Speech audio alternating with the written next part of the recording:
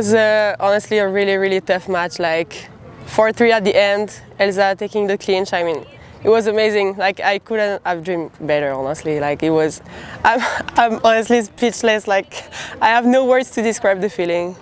It's amazing. You had a huge week Thursday with the match clincher and a huge comeback in second set. Yeah. Today, another win. What does it feel like to end your Tarleton home career with a couple of wins?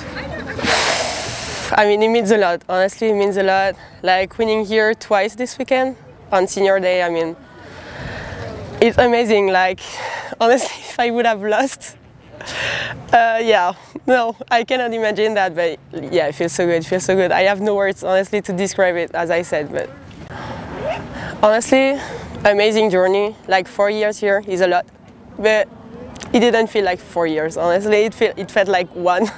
Not kidding. And like maybe my best year was, yeah, for sure last year. I mean, we were WAC champions, so for sure the best year. And yeah, I went 20-1 in singles, so yeah, I couldn't have dreamed better. What has been your favorite moment in your Tarleton career? Favorite moment? I would say senior day last year. I was playing doubles with Faustine, who was my best friend here, so it meant a lot. And yeah, we won the doubles points, we clinched with her, and then I won the last match. We were up 6-0, and then I won the last match, so it was like 7-0. And it was a really tough match, and yeah, it was the best feeling I've ever had, and we were like WAC champion this day, so that was, yeah, the best day for me. What's next for you? Next for me, I'm gonna go back to France because I really did it, honestly.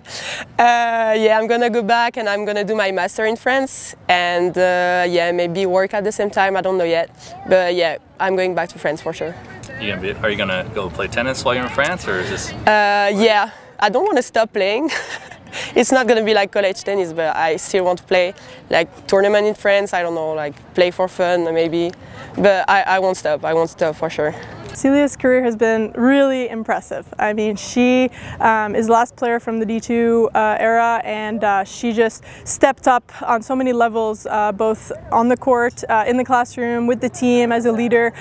Just an impressive 4 years, and last year she's one of the main reasons why we won a championship. So we hope to repeat again this year, and I'm excited to see the next few weeks how they go. I want to say thank you to the coaches, obviously, to my teammates who support me the whole 4 years, to my family, my friends. I mean, everyone who cheered for us, the fans, like honestly everyone, and just like thank you so much. And bleed purple.